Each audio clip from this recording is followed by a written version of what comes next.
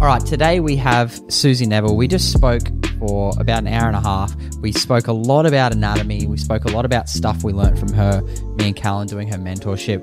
And she's just such an epic person. How good was that podcast, dude? Yeah, one of the best mentors out there. Physio, CHEK practitioner. She's gold. She's gold. So we spoke about the SI joint. We spoke about what else? I don't know. One of those things we spoke about. She's good looking too. But just listen to it. If you're into the body, listen to it for sure. Yeah, very much. If you're into, it was very much a heavy like into the body podcast, but fuck, it was good. And if you want to learn some shit and sign up to her mentor stuff, it's going to be epic.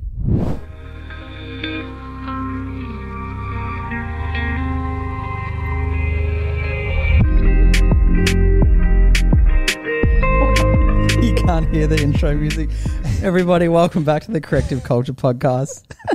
We can hear these dope ass beats in our headphones, but you can't. It's so funny. We always thought people were listening. Yeah. We always thought people could hear it, and we're like, and they were just sitting there quiet in front of them. Yeah. Welcome to the podcast. Welcome. It's been a minute. It's probably been like a year, has it? Yeah. Since like the last potty. Yeah, it'd been about maybe that. longer. Yeah, maybe longer. Yeah.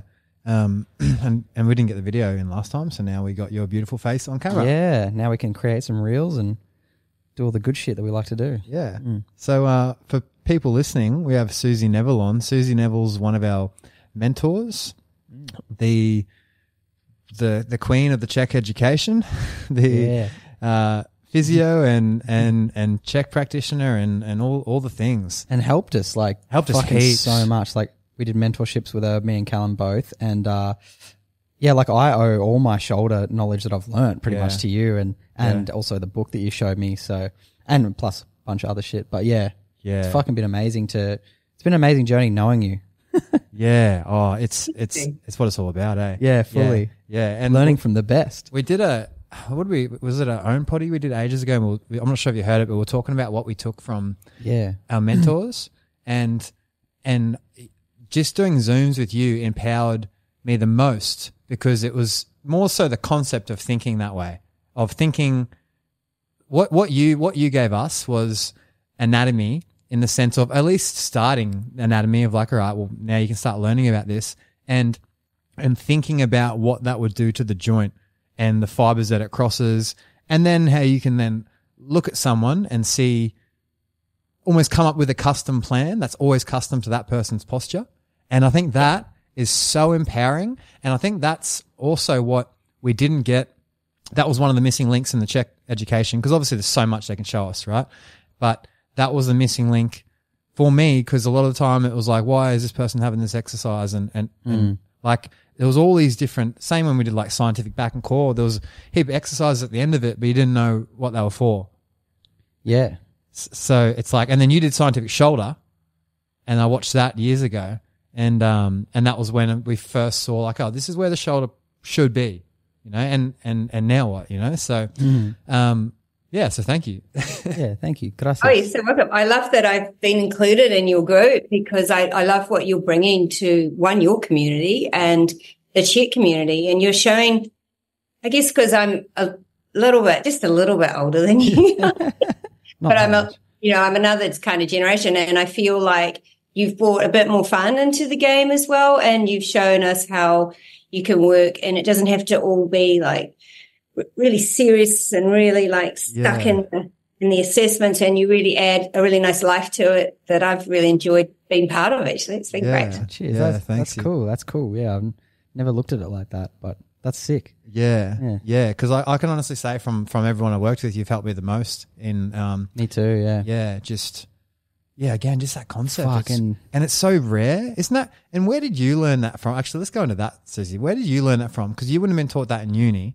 And did it come from just self-education? I know you've done a lot of the CHEK stuff in the base, but thinking about the insertion origins and thinking about how they would act on the joint and then coming up with plans around that. Where did you learn that from? So I was a terrible student. I did really badly at school. Was lucky to probably pass. And it was when I ultimately, like understanding anatomy and physiology. I remember all I did with anatomy was just rote learn it. Like I'm just like, I've got to just learn it off by heart. I'd write it out and write it out and write it out until I learned it. And then with physiology, I just feel like drowning. I don't get it. And then I started working. And it was when I started working that I worked with the great physio who just made me think that way. But also, as soon as you're with the client and things aren't working, you have to think differently, and you have to kind of learn to visualize what the tissue's doing so that you can understand how, if you affect it, what it will do to the joint. And so being out there and doing it was the biggest learning curve for me. And, going and working at the CHEK Institute, I was super lucky. I got a job with Paul, and I would watch him all the time. And that was how I best learned what was the best thing to do. But at the same time, you have to get out there yourself and actually do it. I used to just do a lot of study. Every weekend I was at a new course, and I never kind of had a social life because I was just going to new seminars every weekend. And you can only learn so much. And then ultimately it just doesn't make any difference anymore if you haven't actually put it into practice. And I think that's the one thing that CHEK practitioners are a little bit naughty with sometimes, is they just keep wanting to learn. And I get that. I totally get it. I was that person.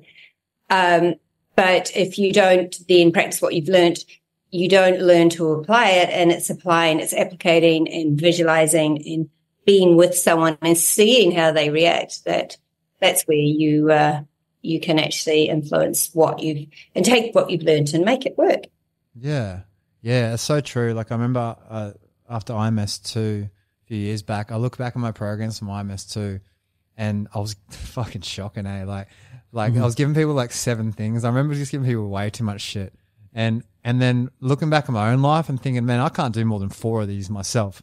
So I personally stopped giving people more than like 4 corrective exercises, because I personally had an ethics of myself, because like I just know I don't do more than that. It's like It's not even like the time thing, it's the mental attached to the exercise that you're giving them, because when, like, especially and similar to you, like the way I instruct, it's like I get so into it and the details of it, and then they understand it in some sense, and they get so into it and they get inspired and they're thinking about it too. And it's fatiguing, like doing a horse stance. It's fucking, when your brain's thinking about where's my hip, where's my spine, where's my head. Like, yeah, and I think that's a gap too. Like I've been working with a client lately, and I was just like, there's so much, and I really want to. It's hard to do that in 10 sessions, right? With someone, like, especially with all the Atlas stuff and stuff I'm passionate about now. It's like I want to work with someone for almost like, I've just signed up a chick for a year, and I'm just like, I'm going to work with you for free for a year, because I want to cover everything. I want to do the neck, I want to do the eyes, I want to do the jaw, I want to do everything. This is just for me personally, but I'm trying to figure out a way where, you can get people in for that long time, because like Callan, like when you're with a client, like you could teach horse stance for an hour and a half, like with some people, like it takes a long time. Yeah. And so, like, being so strict, I spent about half an hour on horse stance today. Yeah, right. Like, and when you work with someone, Suzi, like, because you can start right from the top of the totem pole, you can start from the Atlas and whatnot. When you see someone, are you going by the book, or are you just pulling out assessments where you feel necessary at this stage, If I am not sure about what I should be doing, I go by the book. Right. Okay, so I had 3 new people yesterday. That really kicked my butt. And they were all very difficult. And I saw one of them again today because she'd come from out of town. And I realized that really I had not followed by the book. And when I came to do her follow-up today, I just didn't have enough information. But she was a very specific injury that needed to have rehab before I could literally go into the CHEK protocol. And so I didn't follow her by the book. I just actually addressed her, just part of the assessment. The other thing about the assessments is that they are so long that people don't offer that time. And I had an hour and a half with her yesterday, and that wasn't enough to finish it. So I got her back in today and did a little bit more. And slowly over time, I will have followed it by the book. Yeah. But I didn't exactly then. And today I did, lots of amazing scar tissue work on her, and, started her on her exercises, all only related to the assessments that I had done. And, I find too that every exercise is a test. So what it does is it tells you about that person's ability, and I use that as an assessment even if I'm starting to give people exercises. The problem when someone comes to you from out of town is that you don't have a whole lot of time with them, and teaching this stuff's quite hard online. It is possible, but I had to give her something to go with.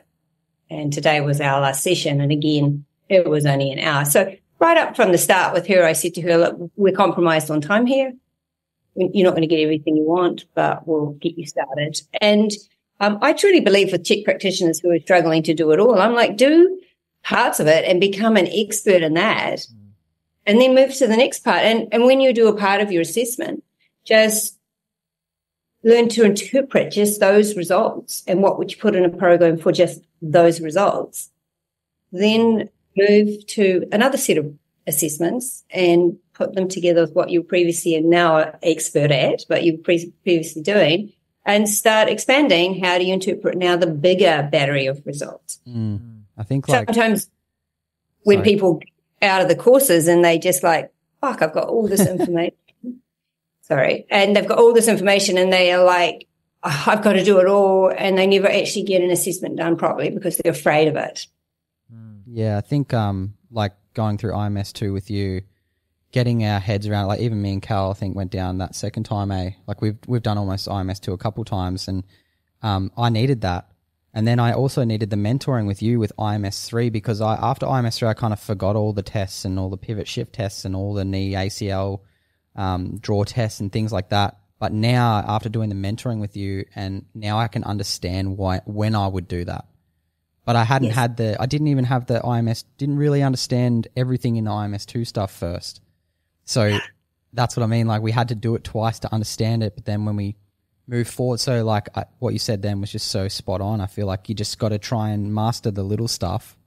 Then the stuff, and that is like, Alex Rubchansky the other day said the best course he's ever done is IMS1, because you get to learn all scientific back and scientific core. And I was like, do I really understand that? And I was like, yeah, I do, but I'd like to like learn the hydraulic amplifier system and really understand it. So I went back and learnt it. So I feel like that's powerful, and that's how you just keep growing, and then it makes more sense for the whole everything else. Like, I just mentored someone today who did IMS3 with me in the States in September, and we started back at IMS1 today, and we were starting back with that and assessment of IMS1 and program design and interpretation, and we're going to structure and work through each level.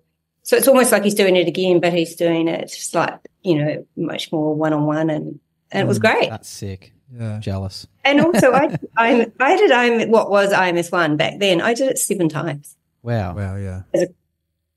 Yeah, that'd be awesome. That'd be awesome. Yeah, that's sick, hey. For a personal question, like because what I've integrated now into my work that obviously I didn't at the start was like tissue work, and I see you do a lot of hands-on and tissue work with people, and not just the stretching. And what's your thoughts on that? Like, would you go straight into stretching someone, and their tissue could be dry? Are they going to get a response, or the same response compared to like whether you do hands-on or whether they foam rolled or whatever, hydrating from a fascial perspective, and then stretching? Can you comment on that? Yeah, I don't often start with stretching. In fact, I will start with strengthening even before stretching in some cases. Yeah. Again, that depends on people's hypermobility. So massage can destabilize people. Stretching can destabilize people if they're weak, and if they're hypermobile, like if their ligaments are quite lax, they can be destabilized by that. And muscles that are filled with knots and trigger points are not going to really stretch that well. Same, they won't strengthen as well. So the soft tissue is pretty much an immediate thing that I start, but I will throw in the mix either strength or either stretching, depending on where they sit on that hypermobility scale, and depending also on, I think, some of the myofascial stretches and some of the CHEK stretches, I think, can really pull people's bodies around in ways that will mess with them. Mm-hmm. And I think you have to be really careful with that. So, yeah, I like to do soft tissue work. It does mean that I have a session with my clients when they come in of soft tissue before we get started.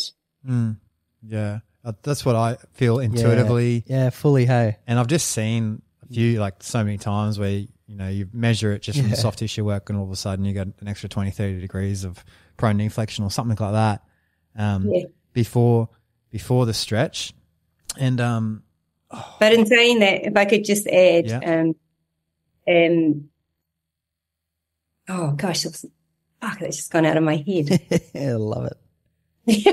It's something really good I was going to say. It'll come back. Okay. Don't worry. Yeah, because I wonder, is it a fascial restriction I got rid of, or is it just tone coming out of the muscle from the pain from the foam roller or whatnot, and it's just taking the tone out to get. That's what I was going to say. Sorry to interrupt. Right. If people just want to get tissue work and they don't exercise, literally, you're going to whatever gains you make will never hold. Yep. It's never, ever an isolated thing. And the clients of mine that come in and just want tissue work, it's a problem. I'm like, we're not going to make any gains. You're just going to be coming in and paying me money and then leaving and coming back and paying me money.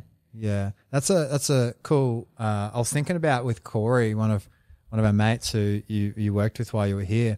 He was telling you about how his adductor was always tight and he was always stretching it and how it was always tightening up, and then you gave him strengthening exercise for it. We're like, oh, well, that's not working, so let's strengthen it. And then now he come in the sauna that was like a month ago. He's like, yeah, it's completely freed up now. Like I strengthened it and the tightness is gone, right? So how do you tell when something's short and tight or short and weak? You know what I mean? Like how do you tell? Like they may show up as an abduction limitation, but it could just be weak. And are you pairing things constantly with strength tests as well? Or yeah, well, being stronger will always drive better mobility, and I think that dominantly people are short and weak. Strength gives length. Yeah, the short and tight comes from the faulty loading where you're constantly working in a position where a muscle will rob the work off the other muscles, and that can be a true short tight muscle. Opposite to that, you've got probably short but weak muscles where they're hanging on for dear life because they're weak. So they're hanging on. And so how do I determine that? Well, my assessment helps me determine that. And knowing that muscles work reciprocally, where one is on and the other is off, and we're trying to get co-contraction around a joint to make it stable, then you can sometimes make a determinant as to let's say the quadriceps, let's say they stand in an anterior pelvic tilt and it's because they're quad dominant and their glutes have not worked for ages, but you test their hamstrings and their hamstrings also look really tight. But you know that anterior pelvic tilt is probably, created from a quad dominance and led to more quad dominance, and the hamstrings will be like going, oh, we don't have to do anything because the quad's doing everything. So, but then the brain's going, oh, the pelvis is unstable. It's anteriorly tilted. It's not in a position where it's holding its good closed pack position of the joint. It's loose. And the brain says, okay, I've got to try to stabilize that pelvis. So let's get the hammies to do it. So now the hammies are hanging on and the quads are hanging on, and you're like, oh, they're both tight. We've got to stretch them both. And so you have to work out, how do I know what to do? Sometimes I don't know what to do. And sometimes I just have to deal with addressing one thing. So I'll always err on the side of going towards strength. But if we do some strength work and that opposite muscle that muscle doesn't change, then I will change my focus around. So I do an element of maybe 2 or 3 weeks of trying one approach. And if it doesn't change, then I will go back and change the approach out and add a stretch.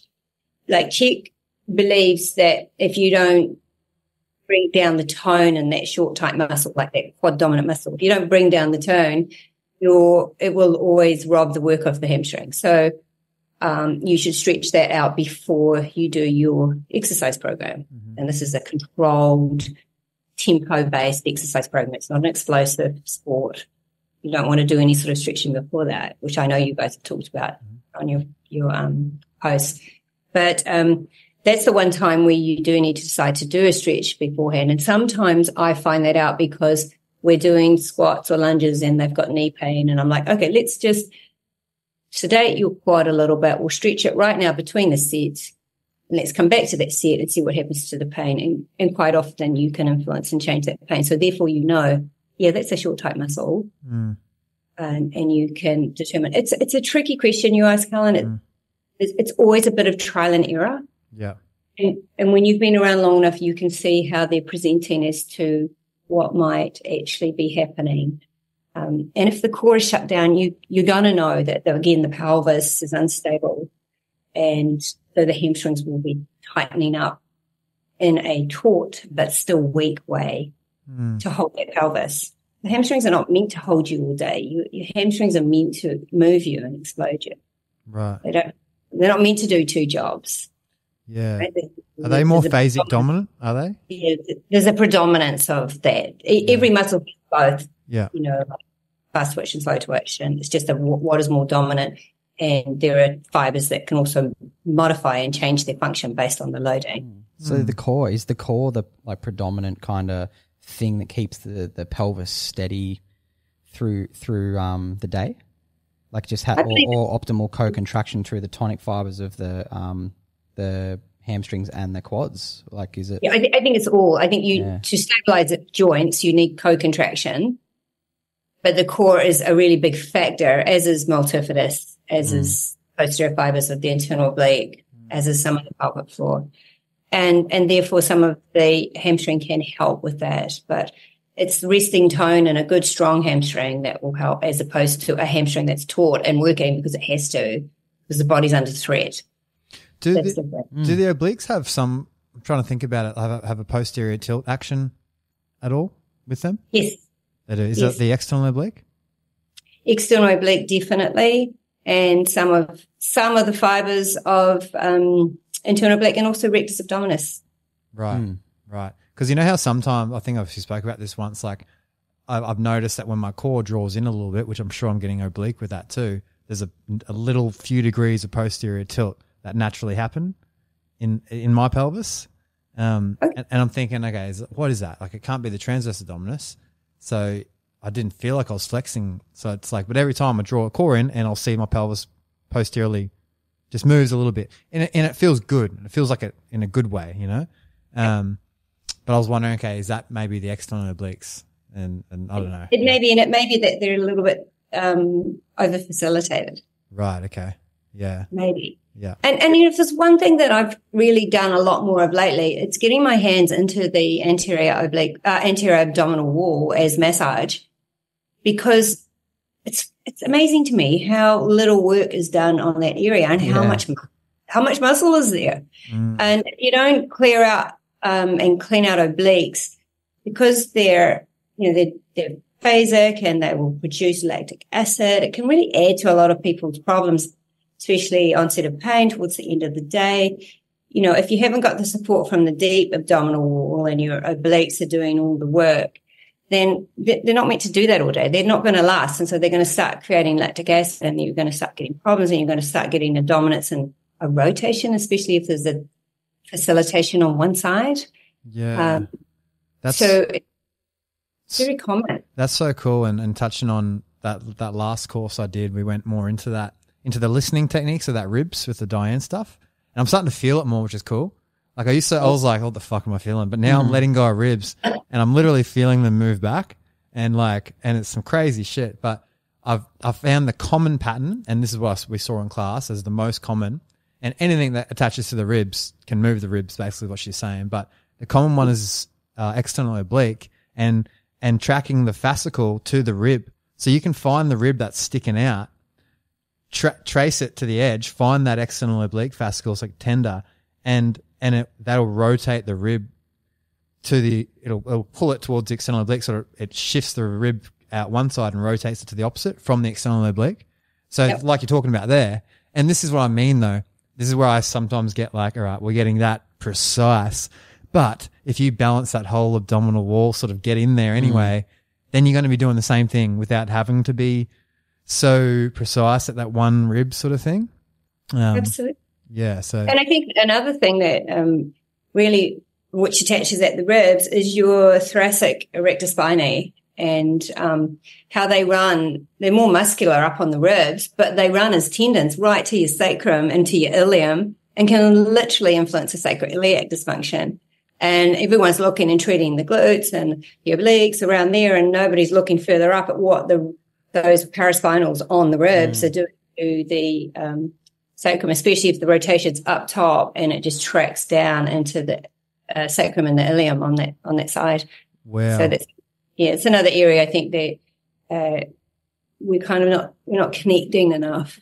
Yeah, yeah. So what will you like go and clean out, like literally like sort of that multifidus tissue, like right on either side of, are you getting all of it right, but right on the side of the spinous process? Are you sort of going? I'm slightly more lateral. I'm slightly more on longissimus and iliocostalis. Okay.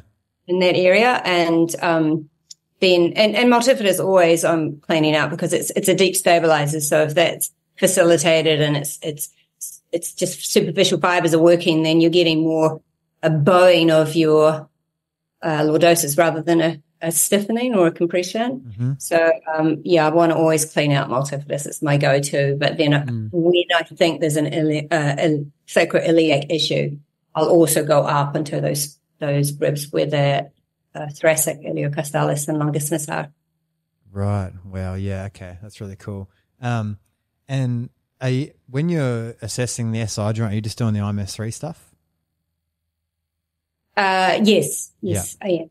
Yeah. I'm doing a little bit extra that I've learned at some other schooling. Mm-hmm. But if I think about what I learned at physio school and my postgrad, it's what you learn in IMS3. Yeah.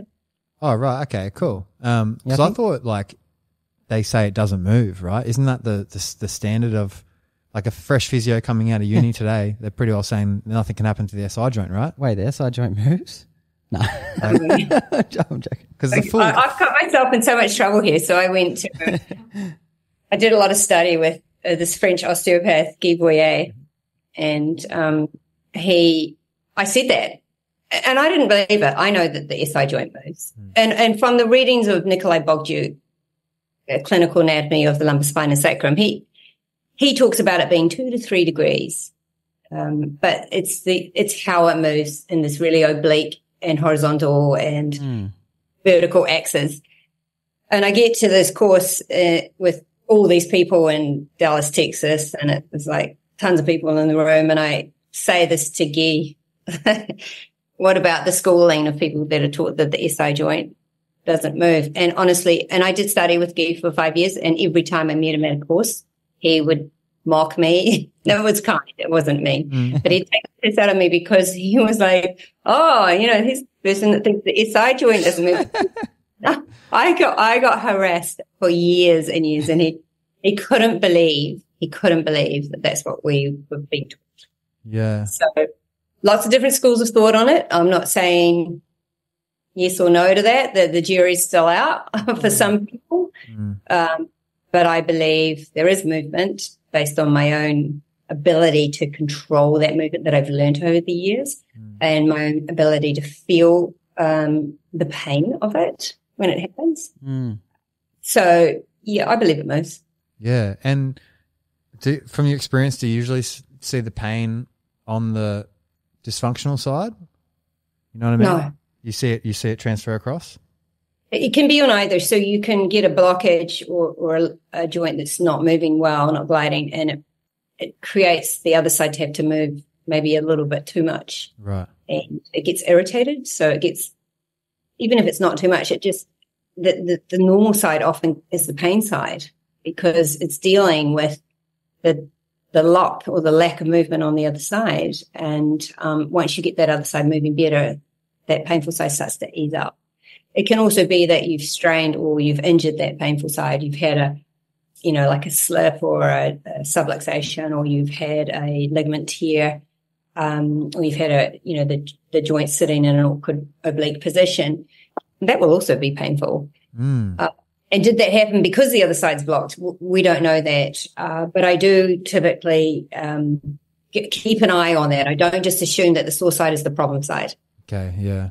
Got a slip A slip would have to be rare, right? Because it's sort of like so, like sawtooth together, isn't it? Yeah, so the older you get, the more that gets interlocked in a bony way. Right. But in your youth and in your first 2 decades of life, the surface where you've got this bony interlocking happening between the bones of the sacrum and the ilium, that's quite smooth when you're younger. So I think a lot of our problems happen with some of these crazy falls that we have as kids. I think about my trampolining, all the crashes I did, how my SI joint pain that I have every now and again now is probably based on the fact that I shifted something way back and I haven't got that moving right. It's almost like the train's slightly off the tracks. And so I think that as I get older, that bony interlocking is getting more and more deep, and it wants to sit, and it's not sitting well, and I'm irritating it. So in your 8th decade of life, like in your 80s, sometimes the bony interlocking is so deep that the SI joint fuses. Right. And this is where some of the elderly can literally get because the joint stops moving and they keep moving. And, walking is rotation, and walking requires your SI joint to move, sacrum on ilium on both sides. And you've now got a fused joint. Well, quite often they get stress fractures along the sides of the spinous processes of the sacrum. Right. Because it's not moving, so the sacrum's doing this with each step, and it gets little stress fractures in it. Wow. So sometimes, and this is like 70s, 80s, that can be quite a common, really painful issue for them. Yeah, that's pretty cool. SI joint. Every second girl has an SI joint issue these days. Yeah, I don't know. It's such a common thing. And then the atlas too. Like I've been seeing so many atlases out since I freaking got back from that course. And it's almost like the last 2 girls I've had in, their chin's just been off to the side, completely. Right. And I've just been feeling, obviously there's SCMs and the scalenes are tighter on one side and stuff like that, and respiratory muscles, you can feel them when they breathe in and stuff like that. But do you see that always? Is that really common for you to see the head? Can you see an atlas out just straight away, the atlas is out? Or do you always have to go to your tests and be march test, weight shift test? Yeah. And for the atlas people listening, atlas is C1. C1. We forget that most people listening don't even know what the name of the muscle is. It's called atlas because the joints are shaped like so, and your skull sits on top of it. Right. What she said. Atlas holding up the world, Atlas was the god who held up the planet in his hands. Yeah. Right. And so your atlas is your top vertebrae attached to your head, and it's very mobile. So up there, because the discs are the joints are shaped like this, they can slip inside, and it's very reliant on muscles to help control. Yeah, it's very loose. Doesn't have a lot of ligaments. It's loose, and C1 and C2 are both loose, and then C3, the joints start to sit slightly in a way where you don't get that slipping and sliding, you get a lot more stability. So your rotation up at C1, 2 is 50%, and it's 5 degrees per level below that. So when you have an issue up top at C1, and it might be rotated, or it might be shifted, or it might be side bent, it can have, and there's a little bit of controversy as to whether this truly happens or not, but some of the work that Paul studied and some of the osteopathic work, they believe that there are ligaments that attach the spinal cord to the body of the atlas, or where the spinal cord runs through the canal, the central canal, which is where the cord is running. There's ligaments that attach the spinal cord to that bone, and there's only 2 other areas in the spine where that area and down below where the spinal cord can attach literally to bone. So when the atlas shifts, it can take your fiber optic highway, your central nervous system, and it can shift it with it. Now, if you've got tension up top in a system and it's pulling it one way, at the bottom, it will also want to rotate it with it. Yep. Okay, so that's why as above, down below, you get issues at C1 can present and be mirrored right down at L5 and at the sacrum. So L5 and P1 hold hands, and then your cranium and the sacrum kind of hold hands in the sense that they mirror each other in their dysfunctions. And wherever the sacrum's twisted, you've got L5 sitting on top. So if the sacrum's going like that, so will L5. So it's not just girls, by the way, that get SI joint problems. Yeah. I see a lot of males, and both of them, males and females, it can be either driven from the atlas, driving the sacrum, the sacroiliac, or the L5S1 junction, or it could be the other way round. Well, okay. Typically, this is a big control center, as is your pelvis. Yeah. But if it's off up here, it will be a stronger drive to drive it being off down low. Whereas down low, you don't always get an atlas that's driven from an SI joint. But you can get all sorts of other joints, like feet and knees, playing up with SI joint problems, as ribs, as you know. And does that carry on up maybe? But yeah, you can visually see it a lot. But if you look at me and you look at my earlobes, see how they're sitting, and people might see that I have like an atlas subluxation. But it could just be that I've got fascial tension driving the tip. True. But no, I've definitely got an atlas subluxation, and my head always sits off to one side. And that has Paul ever done your atlas? Yeah. Fuck, I'd love to see that. And there's a guy in California who, if I see someone who's feels very like this is subluxed up top here, I ask them if they're ever going to California, which is tough from New Zealand. Yeah. I ask them to go and see this great NUCA, which is the National Upper Cervical Chiropractic Association. A NUCA chiropractor called Kenny Shepherd, because I love his work, and I used to see him a lot. He's like my go-to if things are not going well. Oh, send him my way if you get stuck. No, I'm joking. I'm still very much learning. It's cool, but I love it. Have you ever seen any really cool client results of you treating an atlas and seeing like a really big change that you remember? Oh yeah. So I remember this guy coming in and he had 32-pound weight shift, heavy on one side. Whoa. We just did the atlas treatment, which is an amazing muscle energy technique. It's really cool. You don't do an adjustment or anything. There's nothing aggressive about it. Yeah. He went right down to 8 pounds. Wow. Okay. Like immediately that he got off the table. And did it stay like that? Like very quickly. We had to do it a few times, and I sent him to Kenny. Yeah. Because I just felt like he needed a little bit more than what I was able to do. But no, once you get them aligned like that, that's when you start doing activation, muscle activation. Yeah. Yeah. And you just try to stabilize it. And quite often when an atlas is repositioned, and everything kind of settles into place, you may not need a whole lot of treatments. It may be 1 or 2 sessions, or maybe 3 sessions.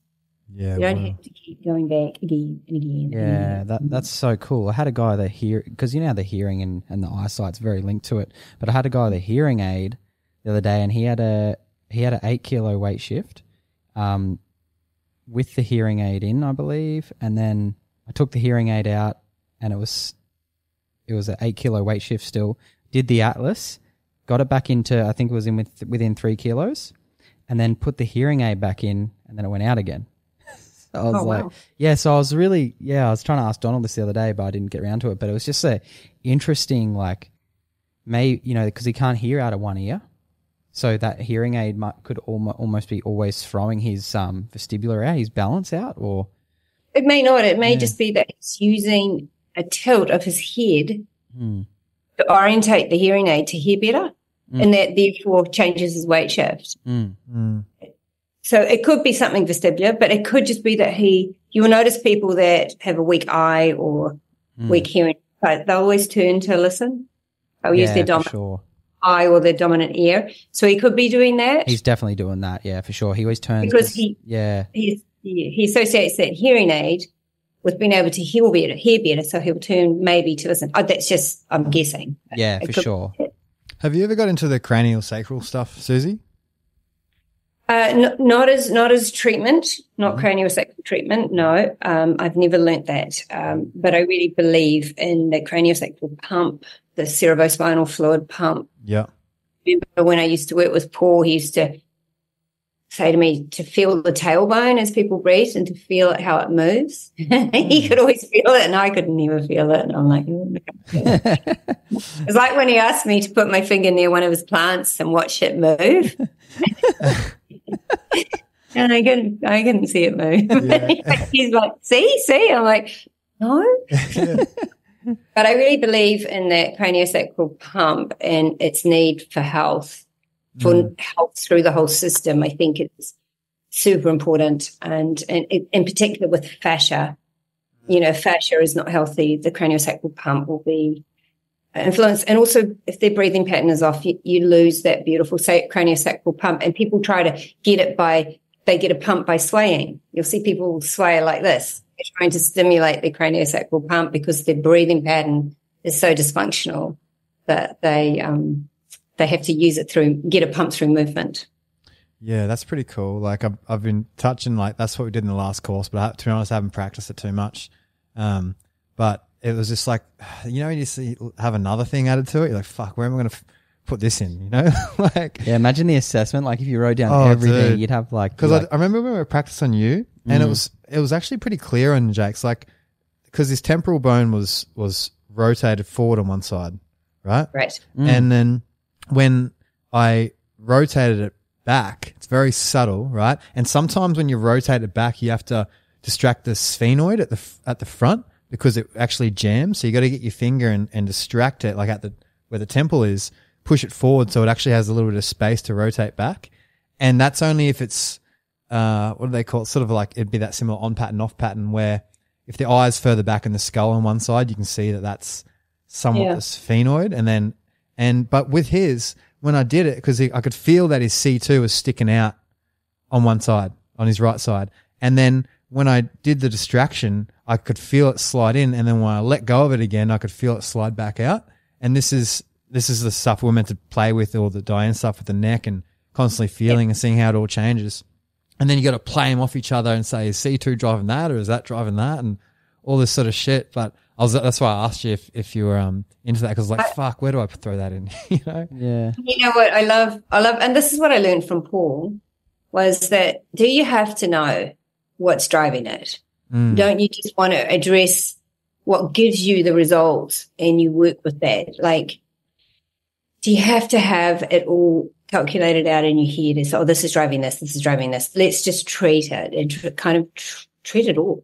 And I feel like you kind of have to do that. Like, I think a lot of CHEK practitioners get very stuck with the atlas and they don't think about really these cranial bones and how they shift and how they can also create tension through the fascia, and that can pull the atlas around and everything around. So it's great that you're learning that. I think that's a super great tool, but you're right, it's just another tool in the toolbox. You can have a very full toolbox. There's this chick on TikTok at the moment. She's like Russian. She shows Rani showed me, my sister, fascial face massages. And then like all these people are really backing it. And then Rani started doing it. And then she goes, 2 days later, she's like, my friends commented on my face, like, have you been doing something and shit? And she's like, yeah, I have been. I've been massaging my face. It's a full like technique for the head and the skull and whatnot. But I wonder if that's the next step, because I can see in my face sometimes, and we all have it. I'm like, there's a fucking droop on one side, and it's like this, and it's that, and it's like I can see my eyes always like, even when I drink alcohol, one eye's lower and shit. Yeah, like, for sure, dude. And I fucking was looking in the mirror this morning at my ugly side, which is the left side of my face, and I was like, and I was thinking about this fucking podcast, and I was like, usually this is set up and for some reason it looks at me this way so you can always see this face. I was like, I want to change the camera. But maybe this fascia stuff, dude. Yeah, maybe we can start doing full face massages, because we all focus on the rest of the body, but we never think about the face. Every morning I wake up and I always do, because I don't want to look tired, I always do this, like, you know, that like open up of the thing. And I feel like it helps. It gives blood to the face and like... True. Is that the zone 6 exercise? Yeah, just the thing. So I'm driving my car going. It feels ridiculous when you do it, eh? Yeah, it does. But don't be driving your car doing that. You've got to put your eyes back in your head. Yeah, I am. While you're driving. Yeah, it's all good. I'm multitask, girls. On my phone as well. Yeah, look, let me know with the facial stuff, because I think it would be good for my wrinkles too. Mine too. Natural Botox. Yeah, it's like, fuck, I reckon nothing works better than gelatin. Do you notice when you have a heap of gelatin? Do you notice it in your skin? Like, I really I notice think it. my skin passed it. Nah. I'll have to try a bit more. Yeah. Oh, I really know when I load up on it, like 15 grams, that's 1.5 tablespoons. When I load up on that, I really notice it like rapidly within a day. And I don't even think it's placebo because sometimes I've done it and forgot, and the next day I've noticed it in the mirror. I'm like, oh, that's right, I had heaps of gelatin. So mine's coffee. Like I feel True. like my skin looks dehydrated if I drink too much coffee. Even one double shot a day, I feel like I just look in the mirror sometimes and I'm like, oh fuck, I look tired. I need to lay off the coffee. What are you learning at the moment? What are you getting? I know you were getting into the genetics and the blood work sort of stuff. And what's your passion at the moment? Oh, I've shifted a wee bit back to the microbiome. Nice. Nice. Yeah. And like kefirs and like, you know what I mean? Actually slightly, I'm just revisiting Stephen Gundry because he's just put out a new book called The Gut Check. And just some of I'm not very far through this, by the way. I've only just started. So, but just really trying to do some experimenting on myself around it. Just there's this whole surge over here of everyone having oat milk and everyone thinking this is a great product. And the bottom line is that oats, no matter where you get them from, have been sprayed with glyphosate.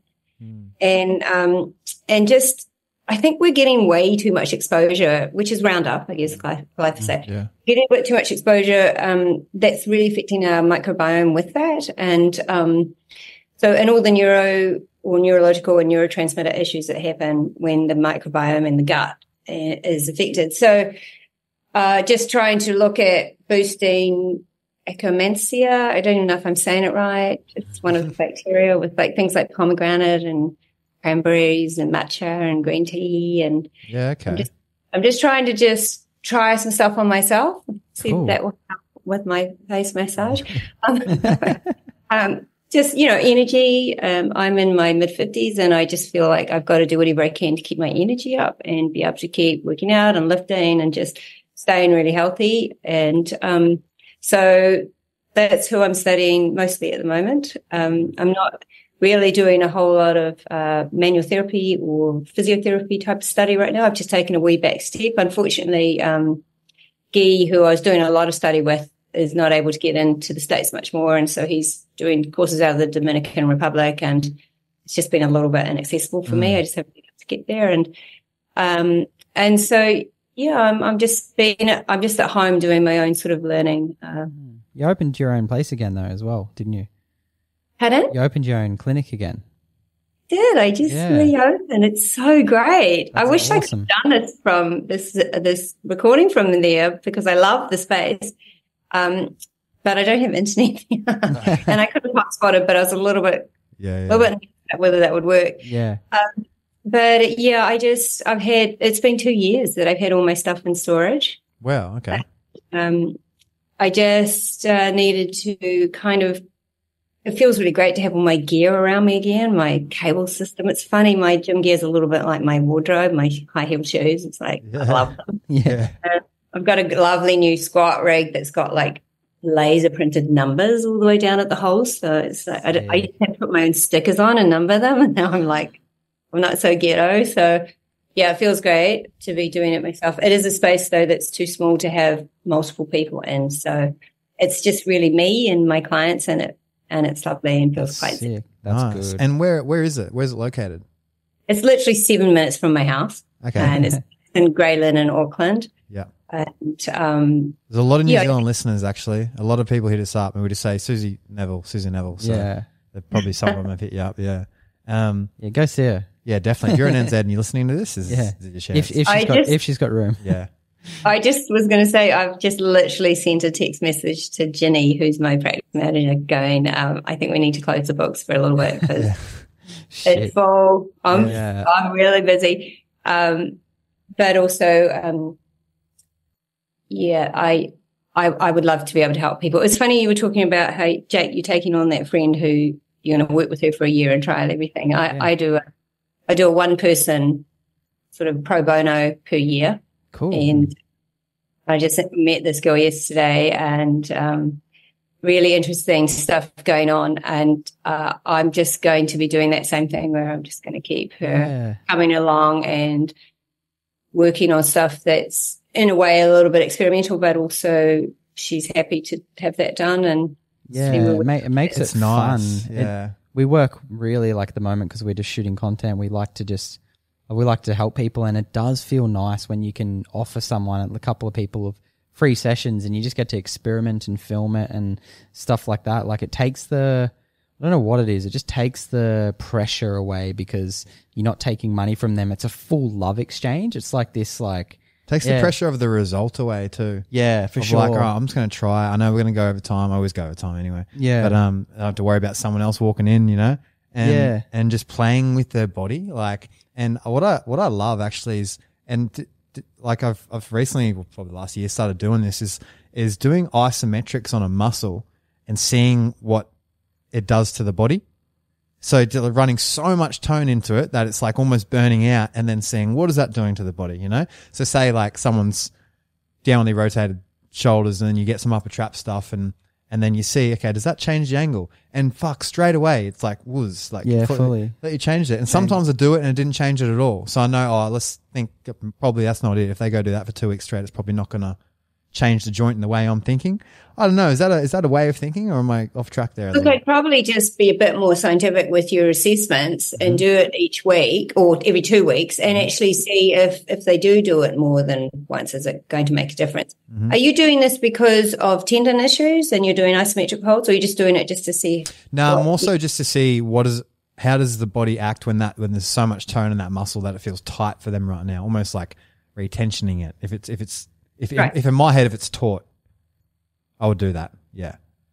Right. You'd contract it and shorten it. Yeah. Just to see like, say, someone's got an anterior tilt and I give them, say, like a almost like a hip extension knee flexion, but just an isometric hold. And then just seeing, what does that do to their pelvis? After they get up from that, does that change it? Can I measure that? Ramp up tension, which is what you want to influence. I do think the only thing about isometrics, and I may have said it before to you guys, but that you can create some real trigger points in the muscle. Right. Okay. I didn't know that. As long as you keep the muscle healthy with some self massage or some sort of massage, then you shouldn't have any issues with it. It's just another form of creating tone. It's not that it's a negative. And I think that if you're measuring, then at least you're being more than just observant and saying, oh, look, it seems like it made a change. If you're measuring a change, then it really did make a change. And then you want to measure, does it actually have a lasting effect? And has it changed, their symptoms, their range of motion, or, their ability to move it better? I just trying those things is great. You've got to do that. It's a really cool thing to do, but just document it so that you actually don't get people saying, oh, no, you shouldn't do that because this will happen. Yeah, right, true. And then say, well, hey, measured this. We documented the subjective findings. What helped? Sorry, you go. Oh, I was going to say, the further that we're getting into this, the more I'm really respecting that diet is sometimes unquantifiable what it's going to do to the musculoskeletal system. And I've just experienced it on myself. Like probably about 6 months ago, I had like a lung sort of chest infection thing, and I could touch the spot on my chest and it would make me cough. Like I could touch that part of my lungs almost, and I go, cough. And I was like, oh, that's where the infection is. And it was right on my SC joint, and my SC joint then probably the next day became sort of unstable. Like it actually moved for a couple of days. I was like, what the fuck's that, And then it just went away, and so did my chest infection. It's never come back since, I didn't have to do any strength or nothing. But that was like literally the spot that my finger was. That was a link to me thinking, oh, okay, like somehow that infection took tone out of that area and destabilized that joint from a visceral thing. There is a little muscle down there called omohyoid, and it actually has a slip that attaches at the lung. Oh. So if that muscle was a little bit heightened or not happy, it may have been influencing it as you press and you influence the tension in that muscle. It may have also influenced the lung. Because it has attaches at the organ. Yeah, well, fuck, there you go. We can think about it all, right? Yeah, fully. What really helped me, and especially with IMS4, Suzi, was going through the assessments and writing your assessment findings. Like, I can't believe I did not learn this until I did a mentor thing with you, like IMS 3, like going through all my assessments and then going, okay, I'm going to go through every single assessment I do and write down whether it was correct or not. So, okay, we had a tight right adductor. We had a left tight abductor. You know what I mean? Like, and writing down every single thing through the assessment, and it helped me with the Atlas stuff. Because, you know, when you're doing the breathing and you're feeling the scalenes, okay, tight right scalenes, head feels like it's out to the right, and then everything starts to paint this picture, but then you don't leave anything out with your client. You know what I mean? Because before that, I was kind of just going, oh, okay, I think supine lateral ball roll fix this and this and this and this, but I actually didn't have like a black and white program that was addressing, and then you can go, okay, high priority Atlas, low priority, like, I don't know, could be like big toe, for instance. I don't know. You know what I mean? But you have a thing and you address most things correctly. Yeah, and it's like that saved me. That was just like, oh my God, now everything kind of makes more sense to me why I'm doing it. You know what I mean? Well, I think your brain likes a little structure, and yet you fight it. Yeah. Yeah, for sure. No, I need it. Yeah. Yeah. And you guys, when you do your assessments, are you in a space that's its own little room, or are you still like in the gym, the whole gym? In the gym. The whole gym, yeah, pretty well. And that's still okay? Like, you can do that level of assessment and keep focus? Yeah. Yeah, for sure. Like, I don't like to do more than an hour.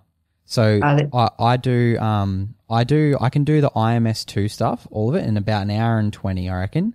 So I usually just try and zip through that stuff, get all that written down, and then that's why now I want to start. That's why I'm working with that girl and want to start offering bigger packages, because I want to do the Atlas stuff, the IMS 3 stuff, and just cover everything in the assessment. Then I can really work on. But like you said, I never skip the IMS 2. It's always thoroughly done. Yeah. And I think that's pretty great that you understand your limits there, because if you keep pushing through, your client will feel that you're running out of steam, and you've gone past your best point. So good on you for knowing that. But most people, like Huberman said, an hour and a half is what your brain can really handle, like, and go hard for. And I feel like that. Yeah. And he goes 90-minute work intervals is optimal before you start to see a decline. Yeah. And it's pretty spot on, because I remember when I was riding the cleanse one day, I was on the flow, and then I was like getting to a point, and I was like, what the fuck am I doing again? This. And I looked at the clock, because I put a clock on, it was like 92 minutes. And I was like, all right, time for a break, you know? Yeah. So it could just be a 10-minute break or whatever, but just something that like breaks it up. Yeah, breaks it up. And I was like that with video editing, I was the worst. Like, I'd be like hour and a half hard out, and then I'd be like off for a swim, then come back for another hour and a half, and that was my full day. Yeah. And Harry just fucking just goes. Well, he's that's his archetype. I don't know. It's his archetype or something. It's like some people love it. You know what I mean? And some people love to work all day, and they're passionate about it. I'm jealous of that, because I don't have that. I'm like short, intense bursts of learning, short, intense bursts of working, you know? I don't want to do more than 2 hours. Yeah. Productivity happens depending on it. Just, you know, your level of productivity in your hour and something, maybe as much as someone else who spends, 4 hours. How cool's knowing that? How cool's knowing that, like, for individuality and people, like, there is no rule book. You don't go sit in a classroom for 8 hours a day. Some people, they praise people that sit in a classroom and are smart for 8 hours, but they're just kind of people that are academically smart like that and want to learn that way. However, there's people like us out there that just want to learn short and intense ways, and everything's different, like, for every single person. Yeah, and good teachers will witness that. Yeah, I think you sort of broke up the class very well. Like, all right, now let's fucking do some prac. All right, let's do this. Like, true. You're all not remembering shit now, Otherwise, what's the point? Instead of just talking. I got hungry or something. Did I get hungry? I needed coffee. I don't know. It's good though. So it's a way to do it. It's a way to do it. I wanted to touch on the body blade. On oh yeah. I'm just going. I've got two at my studio. They're hard to get. It's like it's like fucking gold, and they're so expensive too. It's oddly expensive what it is. But I've been using it a fair bit lately. Haven't, to be honest, used it with clients because they're never going to go get one. So I find it hard to give them something that they're only going to do once with me, and then, you know what I mean? Like, and so okay. So let's think about the body blade and talk about the body blade. So it's a strip of, what is it, fibro? It's fiberglass. Yeah, and you hold it in the middle, and it's got these two strips that run out, and it moves like wings flapping on an airplane, I guess. Yeah. You can make a body blade out of a water bottle. You don't have to have a body blade. True. Yeah. Like just filling a water bottle up and holding it in the center of it and shaking it. Yeah. Now, it's not going to bend like this, but it's going to create a effect that makes you have to go from one direction to the other, which is what the body blade also is doing. Yeah, so right. You can totally create your own body blade. And when you give that to someone, are you sort of guiding them towards their weakness? Are you telling them to find where it feels weak and then hold it there till failure, or what are you choosing for that? Like, I'm still kind of thinking about fiber typing when I'm using that. So I typically will do a 2A, strength endurance response of what I want from it. Mm-hmm. And it's more about rhythmic activation around the joint. Mm-hmm. If you're changing direction, you're getting, movement at the joint that's flexors, extensors, and because you're trying to hold the joint stable, you're having to use the neutralizers on either side to activate as well. So now you're getting a big co-contraction around the joint. So I use it specifically for people that have joint instabilities. Mm-hmm. I love it for shoulders, but I use it for spines. Right. So, yeah, I'll get people lying on a Swiss ball, holding the body blade up, and they have to go like that or they have to go like this. So what we're doing in my spine here is flexion extension. So I'm moving here. I'm moving like this. I'm training rotation. True. Yeah, so you can do it standing, you can do it lying on a ball, you can do it lying on the floor, you can do one arm, two arm, you can do it while you're squatting. As they squat, they have to go overhead with the blade and keep it moving. Is that to get those like deep spinal muscles as well? That would get them, hey, so like getting the intrinsic spinal muscles to activate while you're on the Swiss ball. Absolutely. And doing it on the Swiss ball where they're not up against gravity may take away any pain from compression. So you put them down on a ball or on the floor, and now you've taken away that pain element. Now hopefully the deep stabilizers will protectively switch on to hold the area against this force that's trying to pull them around. So and it's a short movement. It's not a long lever arm. Yeah, cool. What's Oh, sorry. Yeah, like and because you know how sometimes if the joint's not centered, it'll create pain for the person. Yeah. Like say if commonly what I see is, and even on myself, that's why I say it, is like the rear capsule gets so tight, right? And it pushes the head of the humerus forward, and then it feels like it's just, the joint's just gliding around. Like sometimes I'll like even say for a bench press or something, and then you can get a lacrosse ball in your rear capsule and then it feels centered, and then the exercise feels a lot better. Hence when we're talking about tissue work, blending in as a tool with exercise, that's an example right there, right? Why do you think it's so common? I'm like, even if they don't have pain there, that people are so limited in shoulder internal rotation from tight external rotators. Like, do you see that I see it very often. Like a lot of people have pretty limited internal rotation of their shoulders, and they always have tight rear capsules. Like why? Why are we always seeing that? Okay, so the internal rotators of the shoulders, so tight internal rotation, so which meaning that you're saying they've got limited internal rotation. Yeah, so the external rotators are somewhat tight. I probably see the opposite. Really? Fuck, usually I can see people getting to 90 all the time on. Okay, so the normal ranges of external and internal are different anyway. You don't have as much internal as you have external. Yeah, it's like 70 internal, 90 external, from my knowledge anyway. Yeah, yes, but what you talked about before with how the joint sits, that has a lot to do with how they'll manage rotation, because if the axis of rotation is not aligned in the joint, then you're going to down-regulate. So, for example, if the shoulder's sitting funky, you'll always down-regulate the activation of the pec major and probably the activation of the lats to a certain extent, and maybe the activation of subscapularis, and they're all internal rotators. So do you have weakness because the position of the ball in the socket has shifted? Now the big muscles are being down regulated. You'll never do a strong bench press if you've got an unstable shoulder, because the brain will always down regulate the activation of the pec major. Right. So it could be that rather than it being tightness, Callan, it might be more that there's weakness where the muscles have been down regulated and they're not able to pull into that range of motion. Yeah, so the subscap could be weak and not supporting the front of the humerus. So yes. Yeah. Or because the humerus has shifted forward, subscap gets turned down. Right, okay.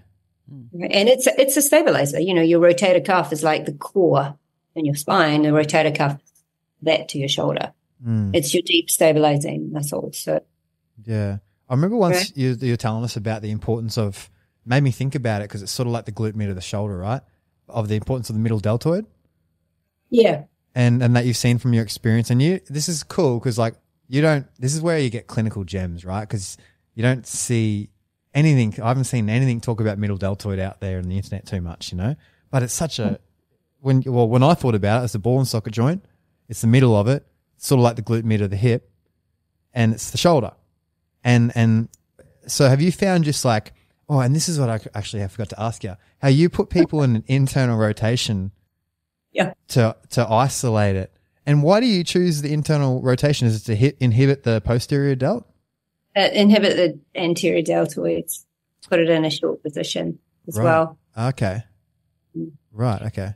I mean, it depends on their pain as to whether you position. If they can get full internal rotation and then you go up, that's the ideal. But you have to modify that position because you don't want to be poking the angry bear and irritating it more and more. So, like the mid-deltoid, its role is to stop the humerus from riding up in the socket and therefore changing its normal alignment and control. So the mid-deltoid is to pull that down. So if mid-deltoid is weak, they keep getting impingement here and all over because the mid-deltoid's not pulling the humerus down to listen. And the supral, if the supra's long, the humeral head will actually drop. It may do. It specifically that happens if the humerus is sort of hanging, if the scapula's tipped down and the humerus is hanging out of right. Because the glenoid, the socket's tipped down as well, so the humerus is kind of hanging. Yeah. And if you had a tight delta mid delt there, that would create a mega pinch in that shoulder, wouldn't it? If you had both of that going on. Yeah, it could do. It depends how far that shoulder's sitting low. So, the impingement issues are more, to me, a function of weak mid-deltoid. And the other one is a function of an unstable shoulder that's literally hanging off the supraspinatus. Yeah. And so I'm trying to wrap my head around how the mid-delt pulls the humerus down. I think about it pulling it up towards the acromion. So how is that action happening, sort of? You just said it pulls it up, did you? No, it helps set it. It helps set it. Just based on the fiber orientation from the deltoid tubercle to where it attaches up on the acromion. Yep. It's going, as it contracts, it's going to pull it down. I see what you mean. Yeah. It's not, I think you're thinking it's shortened and pulling it up. Yeah, I am. But it's almost pushing it down, hey? The contraction is almost pushing it down, isn't it? Yeah. Again, if I was thinking about that, I'd be like, well, yeah, you're right. It doesn't make sense. But apparently that's how it functions. Yeah. Well, now I know, but now you twisted. Now it does make sense to me, yeah? Because that contraction almost, I guess the body of it would almost push the head of humerus down, right? Because the humerus has to have a sort of inferior glide during arm elevation, hey? So origin to insertion. So the insertion will pull it. Anyway, I'm sorry, I don't know that I can answer that well. That's all right. Yeah. Because I've seen was talking about it, it does feel like it would be the opposite, but apparently that's not the case. Do you know who would give you the answer on that? Is Guy Boyer. Oh, right. Cool. We'll get him on the potty. Get him on. Yeah, because I've seen some pinching on the shoulder, and you can get short term. I don't know, short term.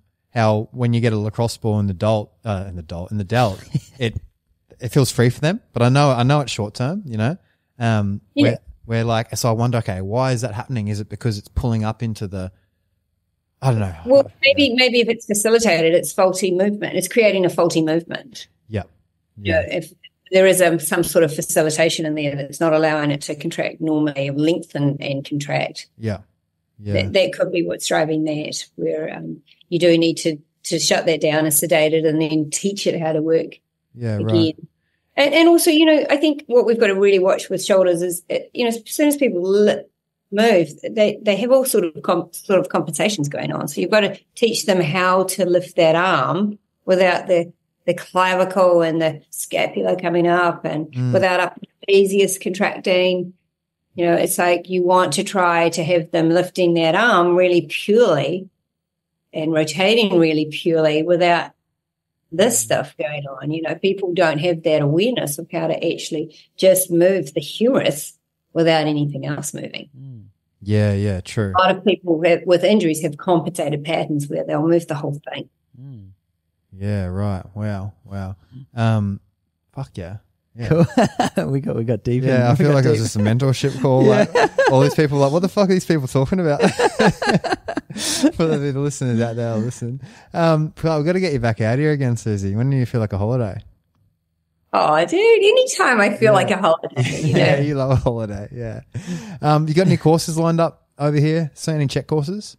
Yeah, there's a couple, but they're not till midway through the year. Okay, cool. Yeah. So I think that's like in the winter sometime we'll be heading over. Cool. That works for us. That works for us. Yeah. And is that in Sydney or Brisbane or? Actually, that hasn't been confirmed. I think it's there was definitely Sydney, but I wasn't sure about the other one. Yeah. Okay. Cool. And it might be here soon. Yeah. Yeah. Well, I don't know that would be the best. They're talking about doing IMS. They're doing IMS 4 here, February 25. Yeah. So you think they should want me to teach it? Yeah, they did. They wanted you to teach it. Because you're closer. But I think you said no, and then I think Matt's coming out. Awesome. Yeah. You know what? I listened to David Goggins on Huberman. Yeah. Oh yeah, cool. How good's Goggins? Oh my God. So I was like listening to that, and I just went, okay, it's that old saying, just feel the fear and do it. Like if you don't want to do it, you have to do it because of that stimulation of that anterior mid-cingulate cortex in your brain that helps drive well, and that I found will grow or shrink, but it grows if you do something you don't want to do. And I was like, right then, guess I need to teach that IMS 4. Yeah. Again, exactly. Cool. Yeah. I listened to Huberman's one the other day on cold and flus. Have you heard that one? Yes. Yeah, and how we had a chat about it, how he was talking about how vitamin C, like those large amounts of vitamin C, there's no real good evidence that it should really affect your cold and flus, and basically like your food should be enough.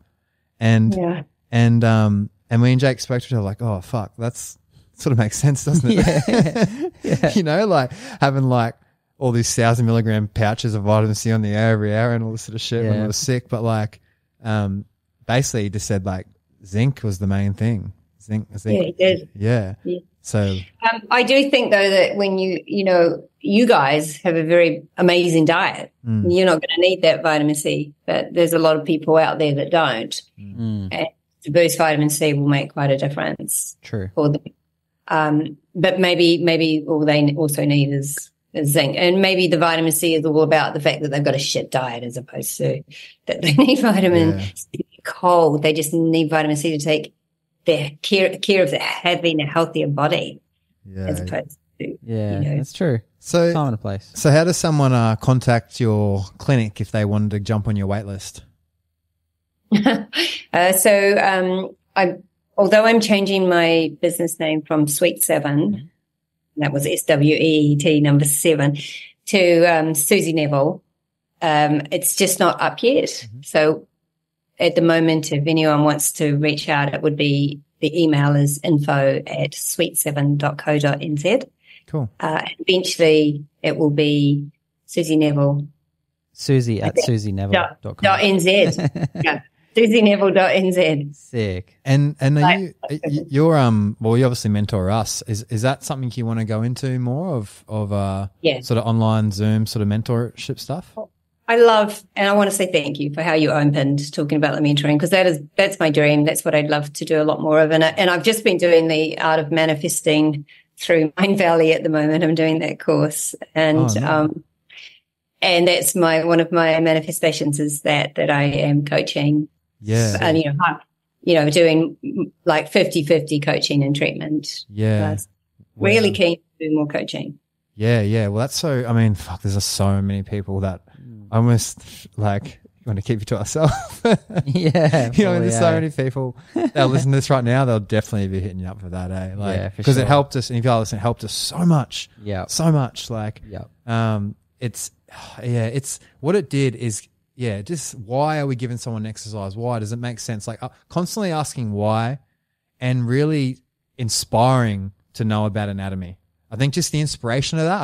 I didn't even know why I'd want to know it, because I didn't think. Like, it was never open to me, that thought of thinking like that for some reason, that this inserts there and it pulls on that and it could change this. And then you step out from there and use the CHEK model of like, okay, well, now the thorax is angled, so don't worry about the shoulder stuff till that's there. And all these little things. And it all, like you said, it comes together with experience. And for the people listening, like when I did IMS too, fuck, I never felt ready. I want to do another course. And then I realized it's just over and over and over again. And then doing calls with you of like, why is this, what does this assessment tell me? And then it just, it opens up a way of thinking that it makes it fun. Yeah. It makes it fun. And it really separates the people that are passionate from the people that are sort of not. Because the people that are passionate, they're going to love it, and you'll see it in their energy and whatnot. And they're the ones that are always going to do well. Yeah. The fun is that it's a jigsaw. It's like this crazy puzzle, and you're constantly having these really challenging puzzles that you have to complete and put together. And I want you guys to know that, Australia is really, really low on people at your level of skill. Mm-hmm. And, even if I do more coaching to other people, you will still always be leading because you've had time in the game. You've got expertise in IMS 1 and 2 and 3.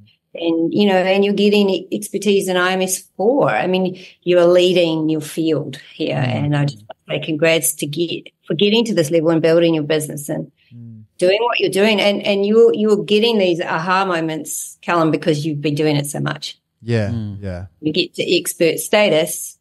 Yeah. This is what you're becoming. It's always in my head. Yeah, for sure. And that Donald Newman book, fucking gold, hey? Like, it is gold. It's absolutely gold. The book of the decade, yes. Yeah, it is fucking nuts, eh? So it makes the diagrams and stuff was what I love the most, like the drawings and stuff. It makes it so easy to understand. Yeah, and we said, like, our goal like a year ago, we're like, man, we got to get Suzi out there to the world. Like, it's I feel like it's necessary, you know what I mean? So we got to do like next time you're here, we got to do a course or something. We'll come up with do another cool podcast in person, and we'll do another like a Eldora thing or whatever. Like I learned heaps from that Eldora thing. I still use all those stretches with my clients and stuff. Yeah. I love it. So appreciate it heaps. Oh, look, I really appreciate your wonderful, kind words. And I'm a little bit of a technophobe, so I just rely on you guys to help put me out there. Definitely. Yeah, well, maybe that you listen to the Goggins, you might start talking to your camera and stuff, Instagram, start pumping shit. I know. If I don't want to do it, I've got to go and do it. You should just pick like a subject like the shoulder and just talk about the shoulder to your camera for like a minute and post it. Yeah. And just do one a day. Just pick one a day. Fuck, that would be good. Yeah, like even with someone else filming you with a shoulder or something. Hey, this is what I'm seeing. And it could be 20-second clips. Yeah. And it would just be gold. And then when we share it, it just starts like that. And when you're out here, we'll just get Harry just filming the shit out of you. And then that'll give you heaps. Yeah, that'd be great. That's an easy way. Do it when I'm not kind of like trying to do it. Yeah, exactly. That's the way. Yeah, it's natural. That's a good filmer. Yeah.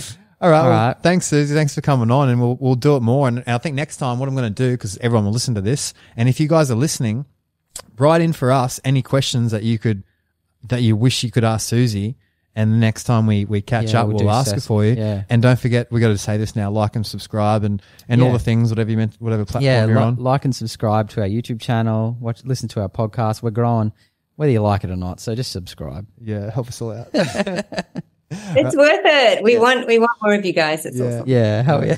All right. Thanks, Suzi. Love you. Thank you. Love you. Yeah. Bye. Bye.